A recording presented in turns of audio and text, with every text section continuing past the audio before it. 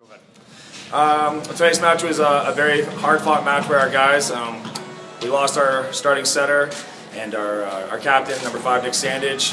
Logan Bend, a 17-year-old rookie from British Columbia, came in, provided a real spark off the bench, especially with some late serves in the game.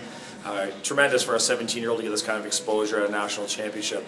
I felt that Waterloo had our number all year long with their system play and their coaching style, and we just had a really tough time managing their middles throughout the whole entire year. This was actually only the second time in 6 matchups that we had success. So unfortunately, we did not play very well.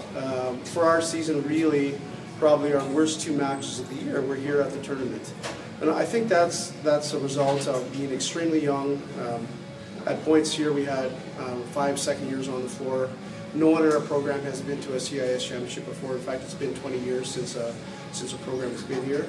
We've started baby steps, so each year we're getting a little bit better, a little bit better. I was just talking to the guys. It's not hard to go from poor to okay. It's a little tougher to go from okay to good. It's very, very difficult to go from good to exceptional. And that's the hurdle we have to get over now. Finding a way to perform in big games and what we need to do to go from good to exceptional. So it's a growth experience, a learning experience. Nobody's happy about it. But the reality is every team in the nation is going to be unhappy at the end of the last game unless you happen to win the national championship. So we're looking at it as a maturing experience and something that we're hopefully going to use to grow in the future. And that's about it.